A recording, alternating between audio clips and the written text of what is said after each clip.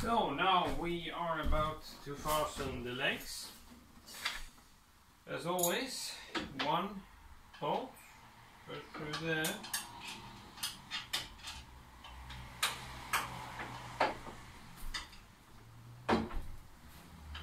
And one nut on the inside, just like that. And then we have this metal rod that we're gonna have to put between the legs. So those are easier to pull out. Just gonna fasten this one real quick.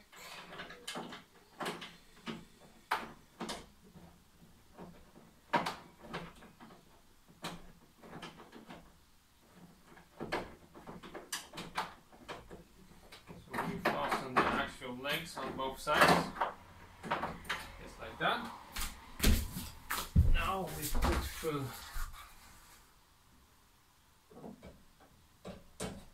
the two holes in the bottom. That. And then we have a bolt that we tighten on each side.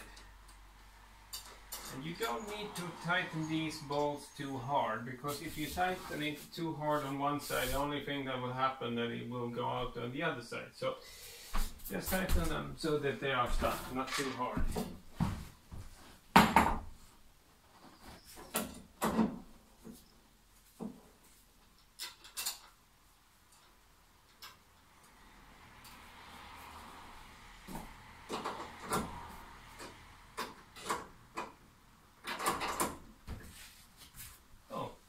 That's it.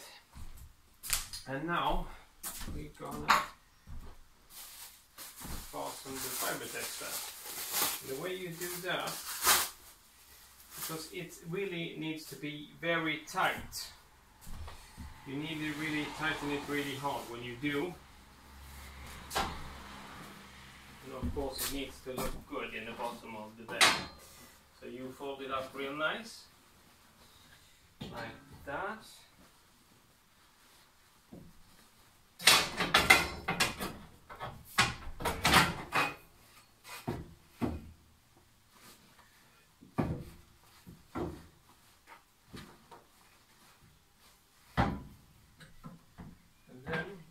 As you see, it has hole all the ways, and you should use the same small screws that you use to fasten the metal frames in the bottom of the front of the wallbed. So just put it inside like that, and then screw it together, and then you just do like that, so you fasten it on one side, and when you come to the next side, and if you have problems doing it yourself, of course use a friendly helper, but then you need to fasten you need to pull it really strong, the Fibertex does, so you really get it tighten over the wooden ribs and then wooden slats.